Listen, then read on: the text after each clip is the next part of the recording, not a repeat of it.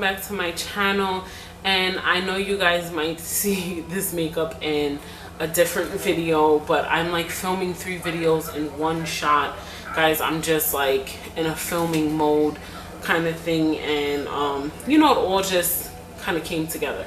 But anywho, I'm going to, in this video, I'm going to review the Maybelline Fit Me Loose finishing powder. I purchased mine from Ulta Beauty. I'm going to say I spent $7.99 for it, which is not a bad thing at all. Like, oh my goodness. When I tell you, first for my skin tone, I've had the e.l.f. one. Anything that's like kind of yellow kind of gives me the ultimate flashback. And I mean, you know, you don't want to be out here in these streets looking like a ghost. So I was just like, you know, trying to find something that just fits me. You know what I mean? Like Maybelline. No, yeah, I was just trying to find loose powder that would work for me, and I like that this has a little color to it. It does have there is a shade, I meant to say, darker than this.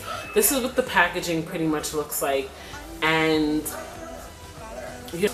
yeah, so basically it's a mineral based powder, and it controls shine. So people who have oily skin, I guess it's supposed to, you know, it's supposed to work for you, right?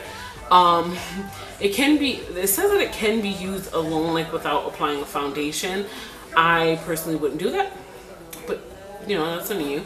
And it says that it's lightweight. It's very lightweight, I will say that. When I did my demo, I did feel like, okay, yeah, I get what they mean by lightweight. I'm again not really big with baking. I don't know if you can bake with this product. I don't know how to bake cookies, but I don't know how to bake on my face. I'm just not good with it at all. But as far as setting your foundation, you always want to, and this is something that, like, it magnifies underneath your eyes. So it does kind of give you that, like, in a sense, like highlighting or magnifying look. Do you kind of get what I mean? Yeah, I like that. I don't like, you know, just to set my foundation. I like it to look like, wow, you know. And I feel like this definitely does it. I know she was telling me to go darker than this one. I forgot what, I'm gonna put it somewhere in the video what color is darker than this one, but I would recommend this if you're trying to get that little like highlighting, like magnify. You'll see in my demo, guys, that it definitely does that for my face. But if you're looking for that, then you definitely want to go with that shade a little lighter if you're my skin complexion.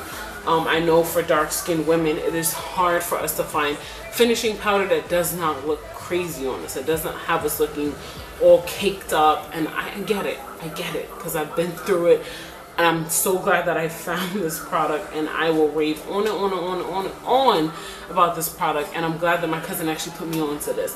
So this does what I want it to do. I decided to go with this deep because I wanted it to be like a little lighter. Anywho, I'm going to use my beauty blender that I just used. And just add some there, like so. And some here. There we go.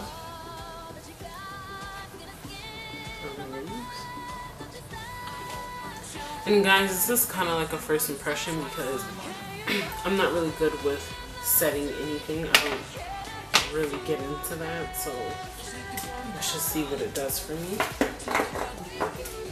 This is the biggest brush that comes in it, and I've already added some loose powder to my face, so I'm just going to use this brush to help blend that out underneath my eye.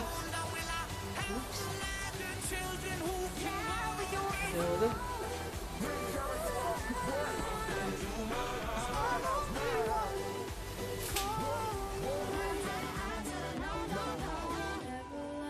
I like this finishing powder. I like what it did for my face. Like, it's just beautiful. Like, I like it so much. I'm so glad that I definitely picked this up. Again, my cousin hit me up and was like, Asia, go get that.